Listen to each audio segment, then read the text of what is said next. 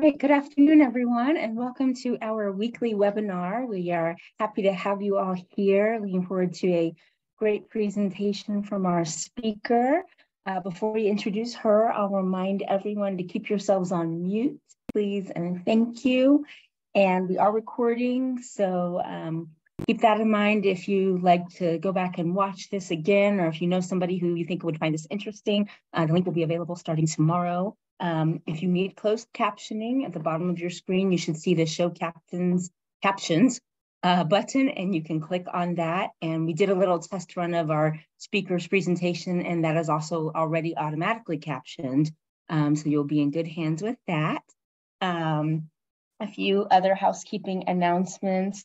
I think most of you are probably here because you receive our weekly My Alliance newsletter, and I wanted to draw your attention to an event we have coming up on Friday, June 9th, and that is the Dementia Training Room. And if you are in the Kansas City or specifically Grandview area on June 9th, and you are a caregiver, whether a family caregiver or a professional caregiver of someone with Alzheimer's or another dementia, we strongly encourage you to come out to this event. There's no charge to attend.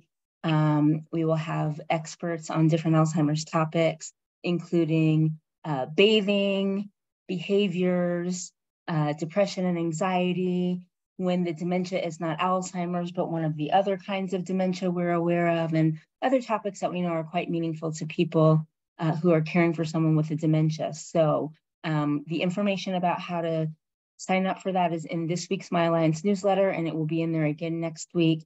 I encourage you to take a look, and if you have questions, please feel free to reach out to me. You can send email to myalliance@kumc.edu, and we'll be happy to share that information. So with that being said, let's go to what we're all here for today, and I'm very happy to introduce Jessica Stokes as our speaker for the program today. And Jessica is an entrepreneur at heart. She believes strongly in supporting all people on their journeys, wherever they are. Always seeking her own growth and truth, Jessica teaches and performs belly dance and practices therapeutic touch and Reiki. Jessica is a daughter, a mom, a wife, a friend, and a caregiver. She has navigated multiple family members with Alzheimer's disease, other dementias, including Parkinson's disease. She is an avid Labyrinth walker and trained Labyrinth facilitator. And her book, Seeking Clarity in the Labyrinth, A Daughter's Journey Through Alzheimer's, is how I found out about her. One more thing, Jessica provides Labyrinth workshops for anyone who experiences a loss. And on top of all of that other great stuff, Jessica owns a successful cleaning business in the Denver metro area. So she's one of those people that just can do so many things, and we're very excited to have her. Jessica, thank you for zooming in with us from the Mountain Time Zone today. I'm so glad that never got confusing. We're all here, ready to hear from you. So I am going to stop talking, and you should be able to share your screen and take it away, Jessica. One thing more, and anyone, if you have questions during Jessica's talk, feel free to use the chat, and we'll have time afterward to answer questions and have comments. All right, Jessica and Kitty, all yours. Thank you. So first, I would like to introduce you to my cat, who thinks that can you all see my screen? Let's make sure that that's happening. No, it's not. Well, we can see you, but not your screen. There we go. So my cat likes to sit with me when I Zoom. So I keep throwing her off and she keeps jumping back on. So she will behave and settle down in a second. So I am it's such a great pleasure to get to share a little bit about Labyrinth and our story with you all today. And we'll just jump right in. And let me just make sure we've got the right. Okay, there we go. The right spot to get it going. So why Labyrinth? So as lots of you know, and this is just a little dive into some information. And when we have dementia, we are so lost and confused. And my personal story, and that's my mom and dad on the screen, and we were diagnosed with dementia. My mom was diagnosed with Alzheimer's in 2009, and we had about a 14-year journey from her diagnosis to her passing. It was early onset. She was diagnosed at 64. And in our journey, a lot of the things came up for us as caregivers, as well as my mom. And we, at the same time, had this interesting relationship to labyrinths, and that my mom and my aunt had both had been exposed to labyrinths and decided to build a labyrinth. So it became this interesting, perfect metaphor of our journey. And as we continued our journey, and as I was spending lots and lots of time with my mom and my dad, we have a labyrinth in their backyard, or at the time there, my dad's now. And I was walking it a lot, both with them and alone. And as I started diving in and decided to tell our story, it was the perfect metaphor for what happens. So a labyrinth is not a maze. It's a one path in, one path out. And I'm not sure if you can see my cursor. Hopefully you can. So this is a perfect illustration of it. This is the path. The main thing on the screen takes you in. You see the center. The benches are center of our labyrinth, and the path takes you off in a direction. Clearly, it goes back and forth, and you wrap yourself around, and eventually you walk directly into the center. So this is different than a maze. A lot of times folks think of, and in fact, when you look at a labyrinth, it may feel or look like you're in a maze, but there is truly one path in, one path out. Sometimes it is that exact same path. You turn around at the center and you walk yourself back out. Other times there is one way in and a separate path that will take you out. But again, we're not going to get lost like in a maze. Let's go back over 4,000 years. We see them in cave paintings and represented in many different cultures, again, all around the world. This slide shows a lot of different early examples of labyrinths that, again, go back. We see them in petroglyphs. We see them in Ireland. We see them in Scandinavia, France. Some of these pictures are ones that are more modern, AKA 1495 or 1200s, which is the Chartres Cathedral. So it's been a design that's been modified and used for many, many years. Not sure exactly what they were originally used for.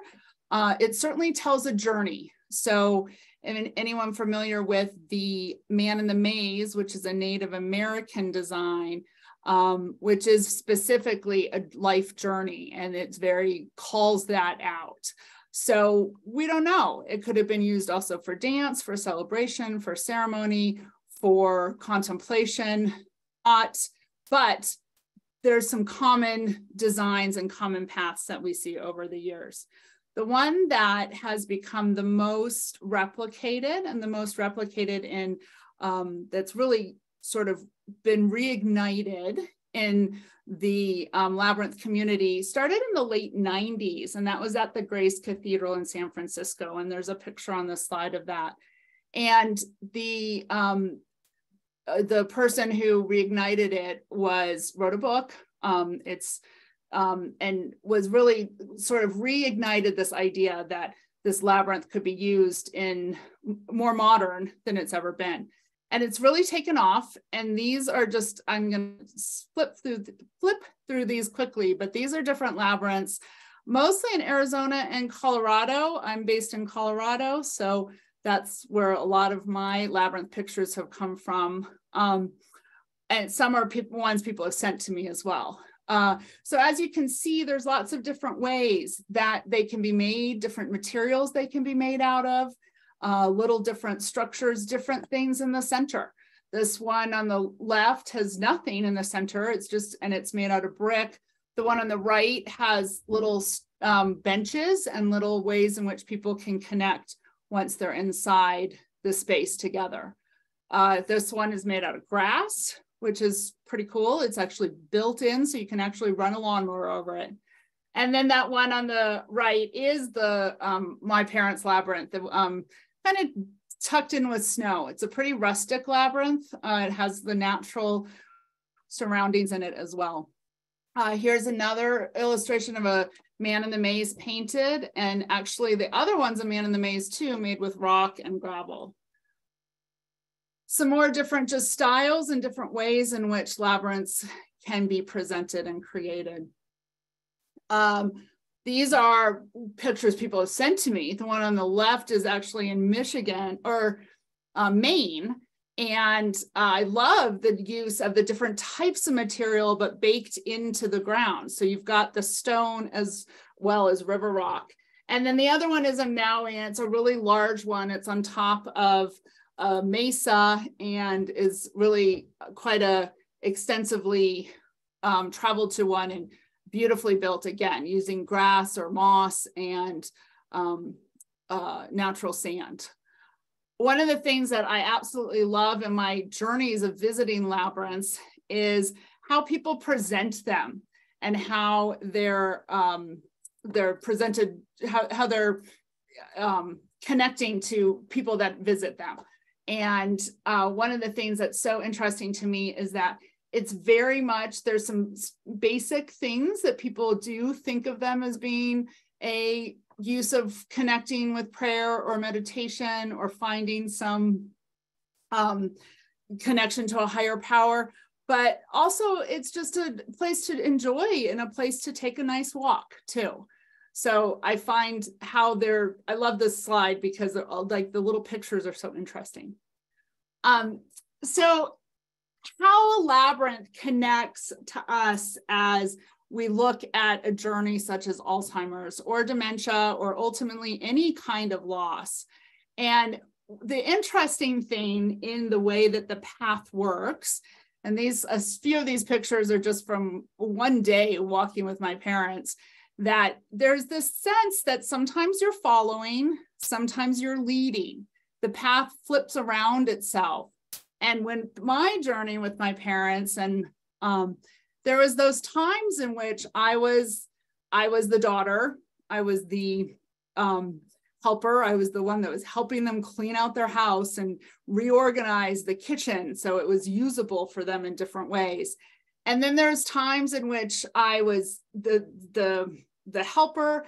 And then as we navigated the journey, I became the one that was helping direct my dad and making those very difficult, hard decisions we had to make, as far as we wanted to keep her at home, but ultimately did have to put her into a facility. My dad was not able, his physical health got in the way, in which we needed to make sure we were taking care of him as well as mom. And so all those things happened that then I became the one that was really leading. And like the path in the labyrinth, when I flip around and I'm not following, or I'm depending where I'm at, not am I the follower, but then I become the leader.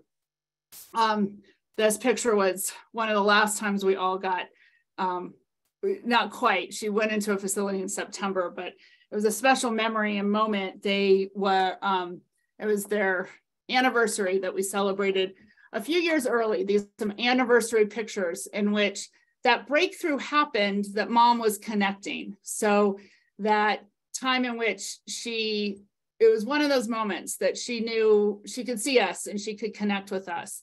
And not that I think it's because we were walking the labyrinth, but I think the labyrinth creates a activity and a way we can connect and enjoy our person. And one of the things that I advocate dramatically is that we have to continue with our loved ones to see them exactly where they are, love them for who they are at the moment and at the time. It's so easy to imagine, or we're letting go of different levels of our journey, but we have to continue to see them as human beings too.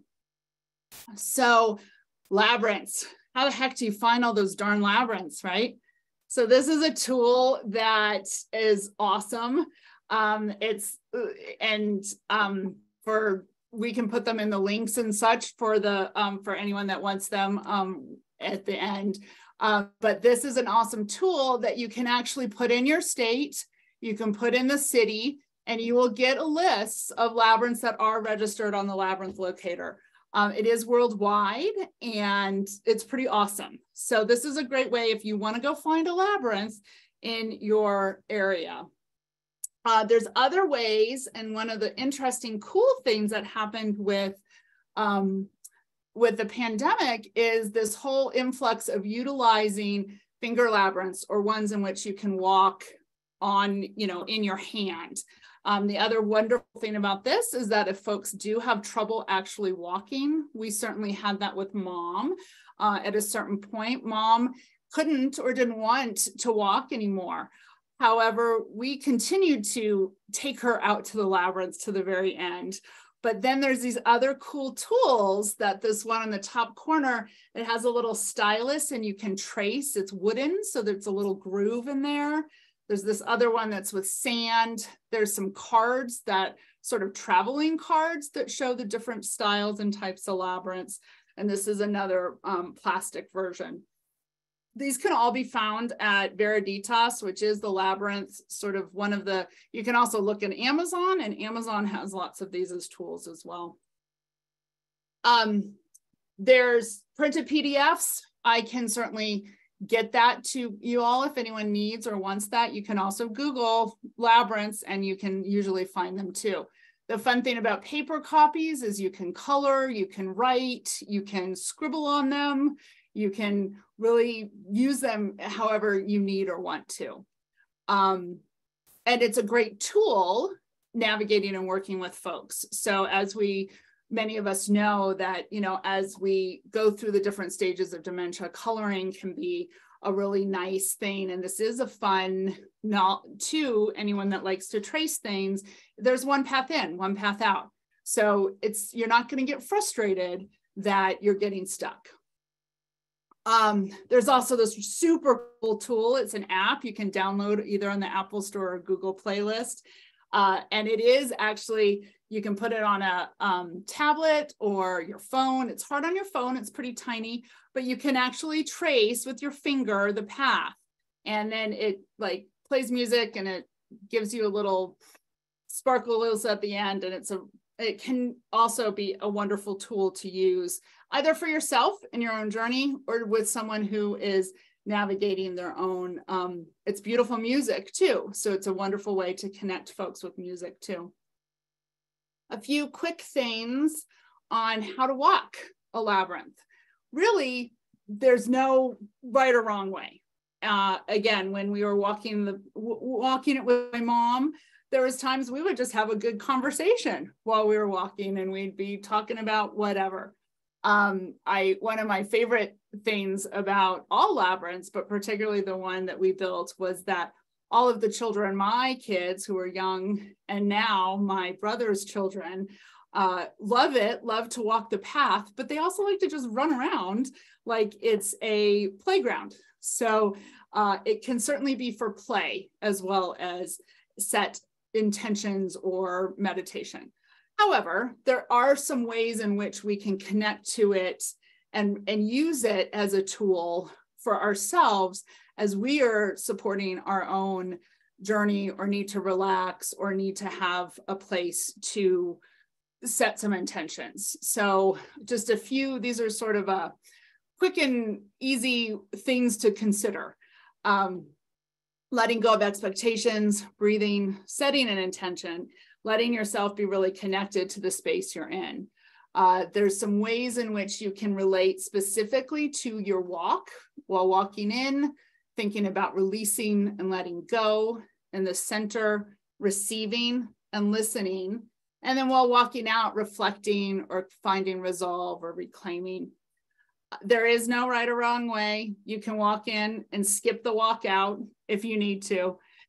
Sometimes it's annoying and you get lost, or you get lost in thoughts. And again, it can be done truly any way you want.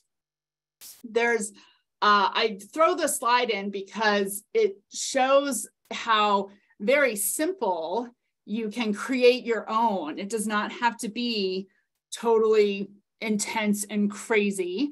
These are just some very simple drawings of circles and spirals that also can be very enjoyable if you're working with someone with Alzheimer's to just draw a circle and let them follow it. This becomes much more easier than those more complicated ones that this next picture shows it, that have a lot of paths back and forth that could be confusing. So again, these are just those different ways in which you can connect with the labyrinth in different ways. And then here's another, this last picture gives us a sense of, one, how the grass can grow in our particular labyrinth, and then also the view. So oftentimes the different labyrinths have different settings and different ways in which we can relate to our surroundings as well. So that's my like speedy fast presentation. Again, a couple things, and then I'd love to open it up to questions and figure out where my questions are on my different computer screens. There are just a couple takeaways. There's no right or wrong way to walk a labyrinth. The intention is that all of it is a tool. So a tool on our journey. So if we are navigating Alzheimer's ourselves or dementia, they're just like listening to music, just like doing a crossword puzzle, just like taking walks, which we all know helps being active, all those things that help us continue our stimulation. A labyrinth is an interesting way to find another tool to engage ourselves if we are navigating our own dementia.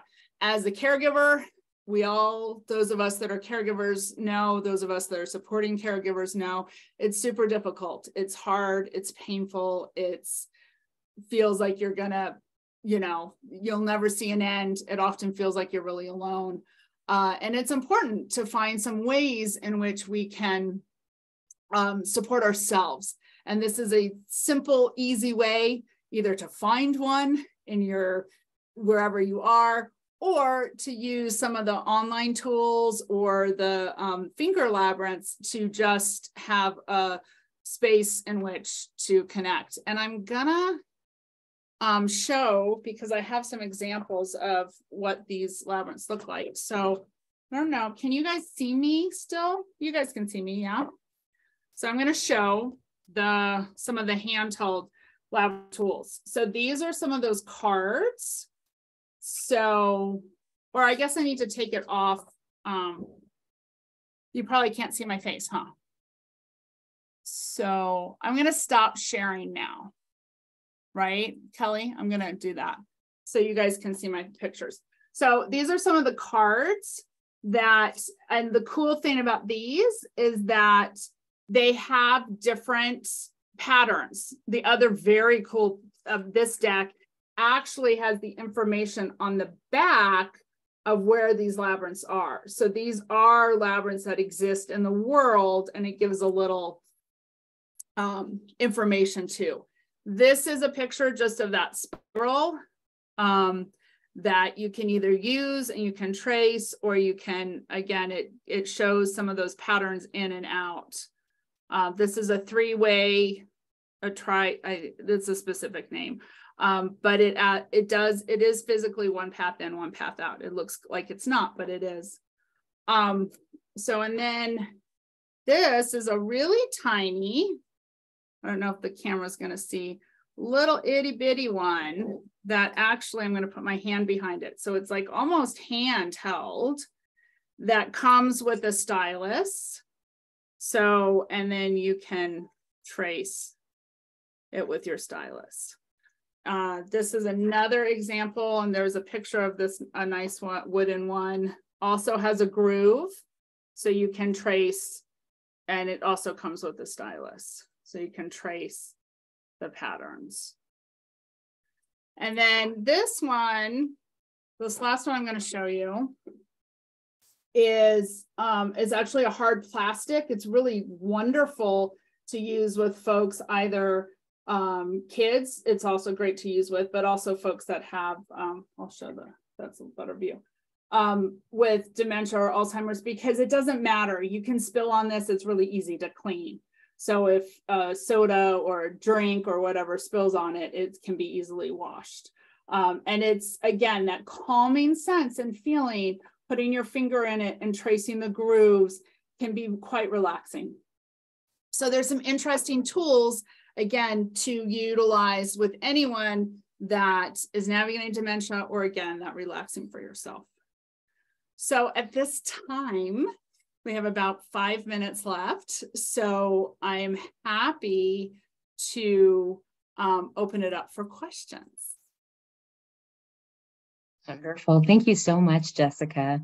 I don't know that I ever knew until I found out about your work that labyrinths were something that you could enjoy, you know, with your finger or on a piece of paper, or of course, there's an app for that, for everything.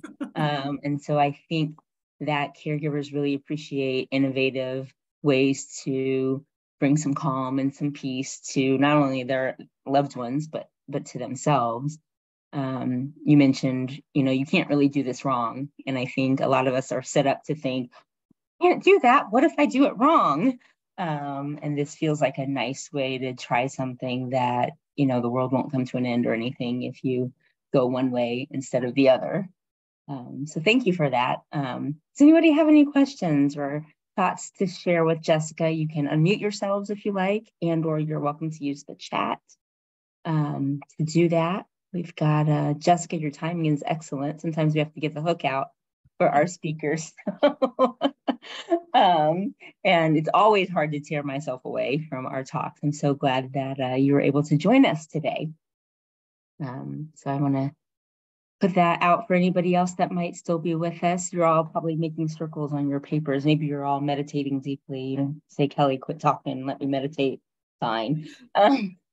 So there is certainly a way in which that I could play music and we could actually do it all together. So there is a way that sometimes I do that too, but I knew we were short on time. So, and the information about Alzheimer or about labyrinths is there's lots and lots more that we can dive into specifically about labyrinths too. So I wanted to give an overview and kind of a sense of just a little bit of what's out there that, and some examples, because it's really interesting to see some of the different ways and how people have interpreted them too.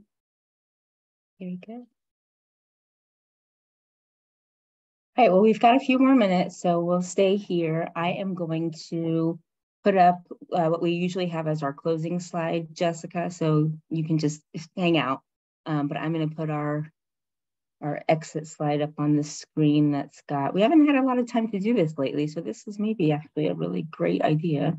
I'm going to put our closing screen up, and you all should be able to see that momentarily.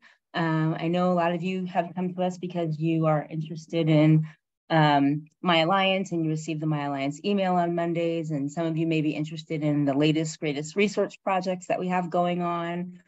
So you should be able to see on the screen now that if you're interested in participating in one of our many studies, you can visit our website, and it's there on the screen, kumc.edu/KUADRC. You can send an email, you can call on the phone and press 1 to talk to one of the wonderful research recruitment folks about what's going on. Shameless plug, we always want you to spread the word about My Alliance. So feel free to encourage those you know who would benefit from this to join My Alliance. Go to joinmyalliance.com. It's pretty easy. Send an email to myalliance@kumc.edu.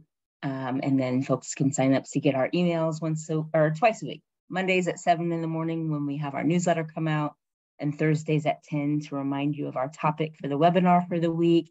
And then I will add that if anybody feels moved to give a gift to KU, on the screen there, you can see some information about how to do that.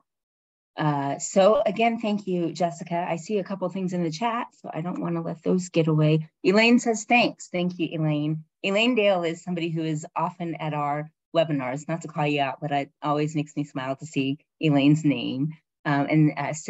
Bibler, that's Sarah. Sarah is one of our wonderful interns and was in touch with you, Jessica, as we were setting this up. So she says thank you also. And I will add to that. Thank you from me and all of us on the call today. Next week, everybody, we will have 2 of my colleagues, Alicia McMillan and Amy Wilson, talking about how to advocate for yourself when you are concerned about memory loss in either yourself or in a loved one. And they're going to give some good tips on things you should say and where you can go and who to talk to. So that information will be in the newsletter on Monday morning. And we'll be here next Thursday, 2 o'clock Central Time. Cheryl says, this is really interesting and I hope to learn more soon. Thanks for great information. So yes, ditto. And sorry to, Kelly, just plug in too. I did just put I spelled it wrong. So, cause I was going too fast. I'm putting my website in the chat. If anyone wants more information, all the links that I talked about are on my website. There's an information page. It's www.jessicastokesauthor.com. And it has it also has different, I have a couple others.